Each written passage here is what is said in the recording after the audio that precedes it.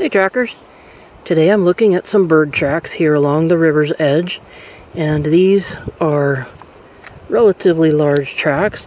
Don't count the entire long claw mark, because sometimes it looks super long and that's just because of action.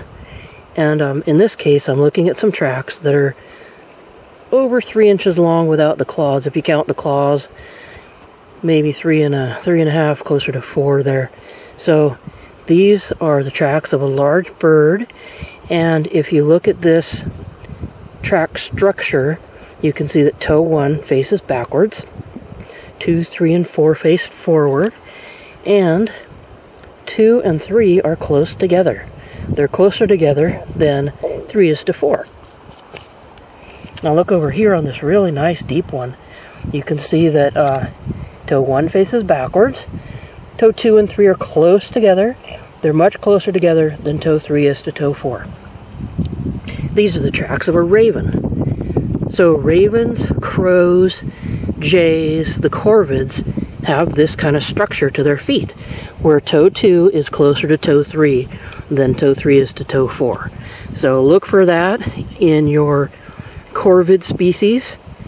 And this one's over 3.5 inches. I think 3 5/8 is what's given in the bird track books. And that makes these the tracks of a raven. And you can also see this very wide metatarsal area right here, which is wider than you see in that of a crow track. So that also confirms that these are ravens. Here's another corvid track, and this one is quite a bit smaller. These are the claw marks, and you can see that it's under 3 inches here. This one has a narrower metatarsal region right here, and it also exhibits that characteristic of toe 2 being closer to toe 3 than it is to toe 4, or than 3 is to 4. So toe 2 and 3 are close together, toe 3 and 4 are not. These are crow tracks. So they're slightly smaller than those of the raven. Same structure as the other corvids, but narrower in this region, in the metatarsal region, makes them a crow.